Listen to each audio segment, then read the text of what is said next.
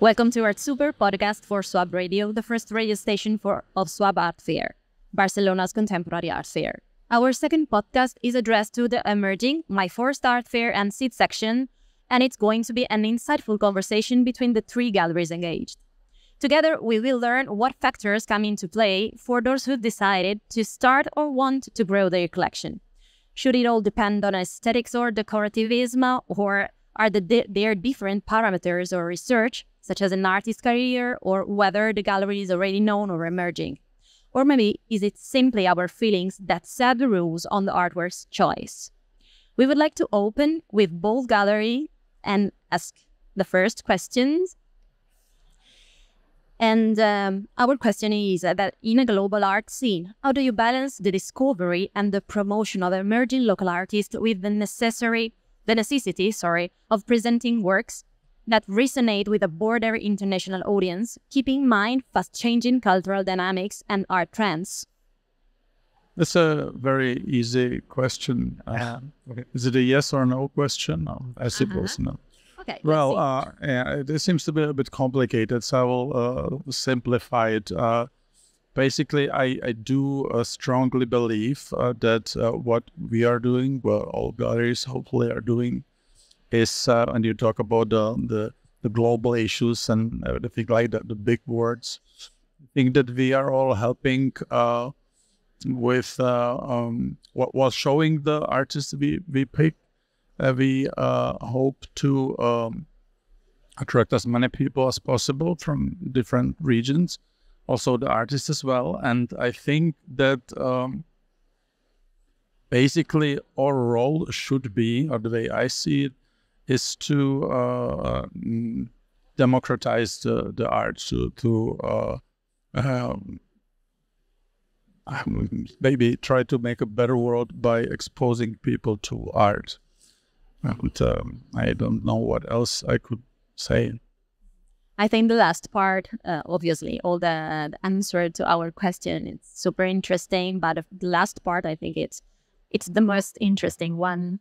Expose people to the knowledge through our art, for example, or culture is one of the most interesting things, above all, for our contemporary society. Well, one thing which I do believe it's still the case, and I hope that we are all working towards the change, is that art seemed to be sort of an elitist thing, kind of, normal people, whatever that might be, didn't tend to come to galleries or art museums, and I just want to open it up a little bit and see that it is accessible, that it is interesting, it is life enhancing, and that's what I see our role is somehow. Thank you for that. Moving on with Galerie Fermay, and here is our question for you.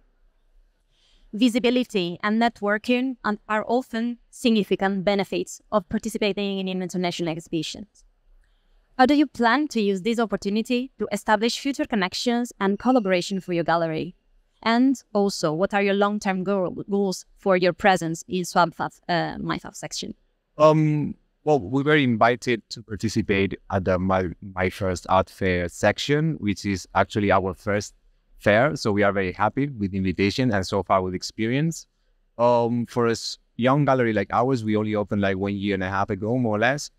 To be in a context like Swab is very exciting, and it of course it offers us the opportunity to show the work of our artists to a professional audience, and in a way you increase the visibility and the promotion of the gallery as a brand as well, because I always say the same, when you are like starting, everything adds up, right? It could be just a business card or getting to know someone. It could lead up to a sale or to something more exciting.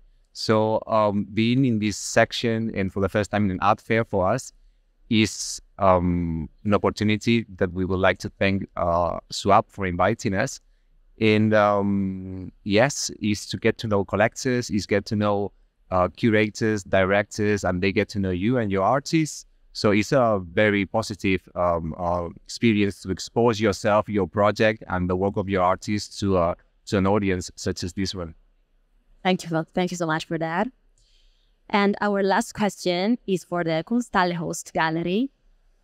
With Swab SEED offering spaces run by experimental artists, how do you meet the challenge of presenting artworks that often defy traditional convention and can be difficult for audiences to interpret? I think the kind of complicated to answer leading on that. I mean, we as an art space think that the most important part for young artists and emerging artists is to be visible. And if there's an artwork which maybe has kind of a complicated structure or a deeper meaning, ever try to convince people to just start to talk about it. And communication is a process which happens in the very moment when the audience coming to the space and can talk to the artist, of course, or can talk to us. Conversation is the key to understand what is going on in the art space. The last part of the question is, what are your long-term goals also for you for this section? For us, it's the first time that we were invited to come to a fair, and I heard so much good things about Swab because there was some galleries from Leipzig being here last year, and in preparation for the decision, I asked them, like, can you recommend? They said yes, it's totally amazing, like the atmosphere, and I feel the atmosphere is great. So our long-term goals are not really settled yet because we are in between the thing that we are artist-run space with an quite consistent program, and I can't say where the journey will drive us, but I think it's to be here is a good starting point. Your projection. Grow the network and getting in touch with so many interesting people from around the world. Thank you. So I have a questions for you all. I think it could be interesting, starting from the things that you're talking about. The conversations, for example, is the key, and also the possibility to make people at the center of a possible learning through art, culture, and also collections.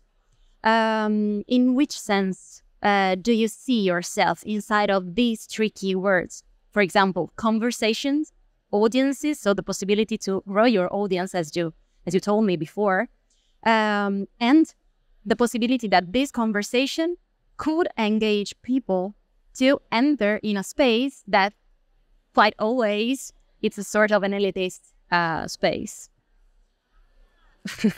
All right. We don't have simple questions, but I think that, I believe the gallery is, as an entity, is of course like a commercial space, but is way more than that. We nurture artists, and that means that we provide them with a physical location, but also a context or a platform that provides them context, right? So we work in networks with collections, with museums, institutions, etc.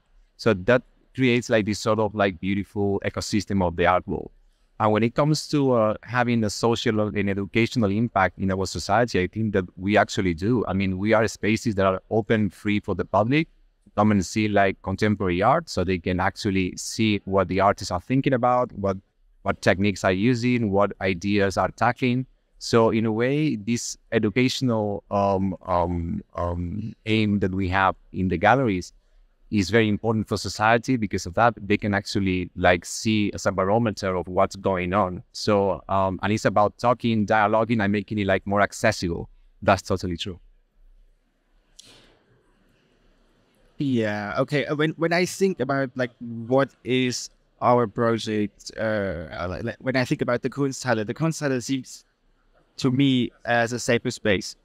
We wanted to create an atmosphere, like we want to get how to say this? I mean, this space is no worries. Crazy. I mean, we produce most likely solo shows, because like as a young artist, you don't need the 100 group show. You need solo presentations, and this is it's related also to this space because our space is quite small, and so all these kind of things are like logically happen, and yeah. Thank you for that. Yes. Yeah, in the meantime, I did forget Your answer. not the answer of the question. I have a lot of answers about no question. But anyway, again, I want to talk a little bit about what I think the role of the gallery is, and without trying to be too funny, I do consider myself a little bit of a soft drug dealer.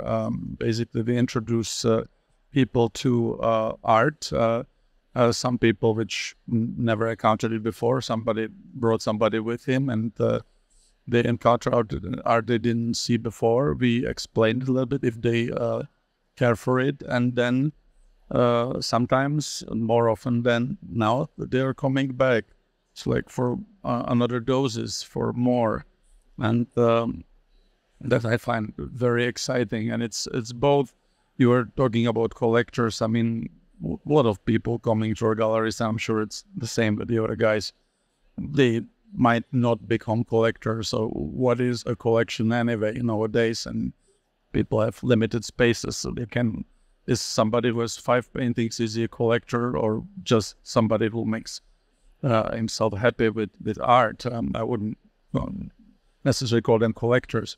But basically, by showing them, introducing them to artists, letting them talk to the artists, letting them explain their art, you can see, or I can see, and I'm sure you guys as well, more than people get hooked and they bring more. That's why I kind of said drug distribution. Again, it's not, but it's kind of, you start soft and then you want more. Some people really bought a painting from me 5 years ago, tiny little painting for a few €100, and now 5 years later they found something for 15,000-20,000 euros. The same people, and I think that we have started it somehow. So, thank you so much.